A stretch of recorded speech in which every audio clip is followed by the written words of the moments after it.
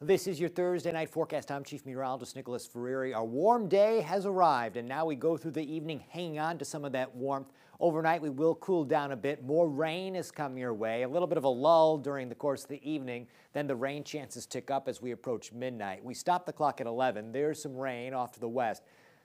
This line of rain is going to gradually make its way through the area. Cold front pressing on through as we get into our Friday. Friday morning at 8. Rain out there, spread across northeast Indiana and northwest Ohio, but mainly to the west of I-69.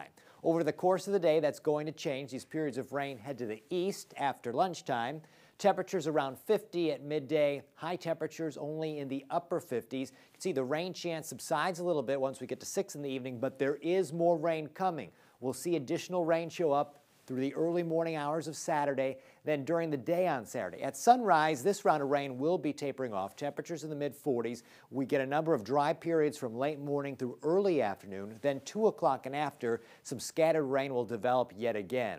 A little bit of a chill in the air over the weekend. Take a look at your exclusive 10-day forecast here. Our Friday high 57, Saturday though only 51, and then Sunday 45 and cloudy, and a slight chance there may still be a sprinkler too. Monday 51, Tuesday 56, 57 Wednesday, Thursday 58, Friday up to 59, then the low 60s for the following weekend. That's your latest forecast.